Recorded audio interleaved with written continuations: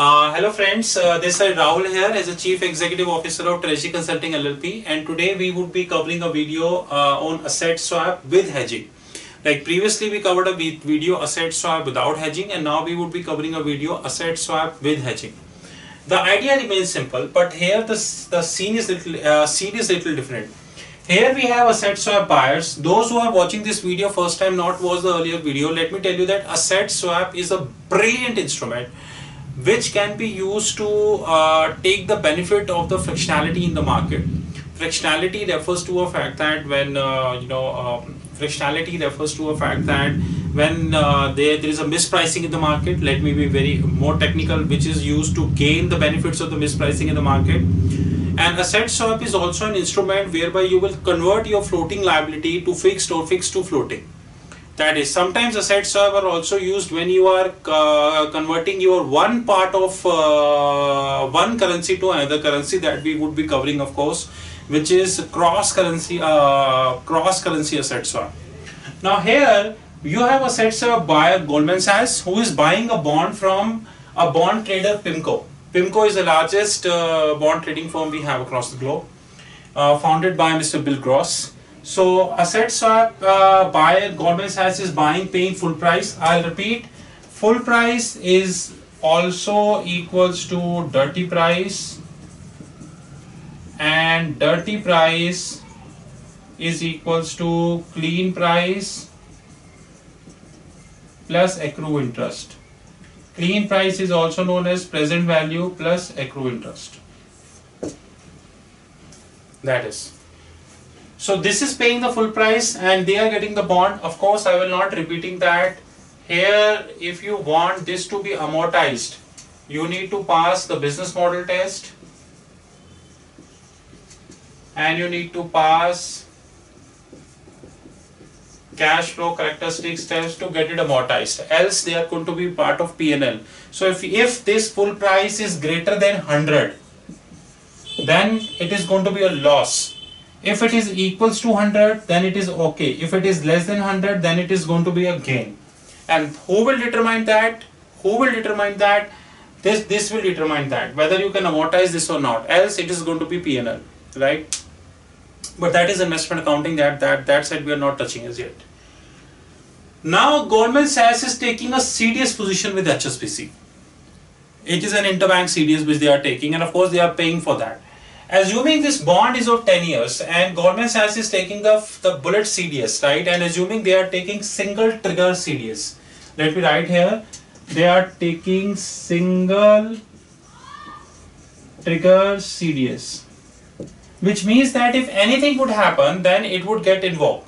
Now this single trigger CDS, HSBC will get the money, and in case of any default, this will invoke and HSBC will pay to GS. In the meantime, it is not invoking.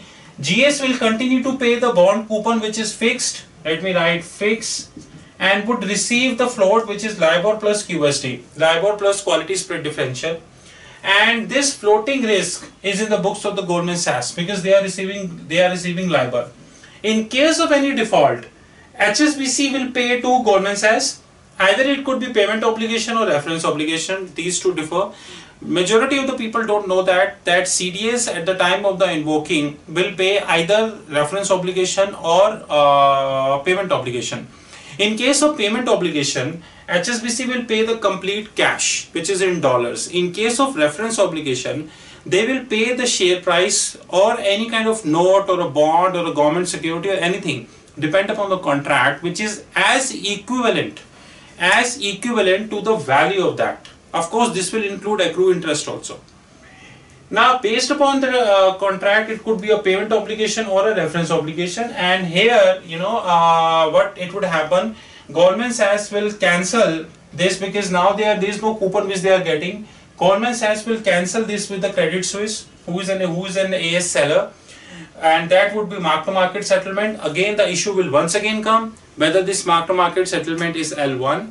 Level 1, which is 100% observable, level 2, which is at least 99%, at least 1% non-observable, or rest you understand, and balance is observable, or L3, which is also known as mark to model, M2M, but which is 100% non-observable. And of course, finally, if it would default, this would impact the income of the CS, which is the pool of the securities. It could be fixed, and it could be float.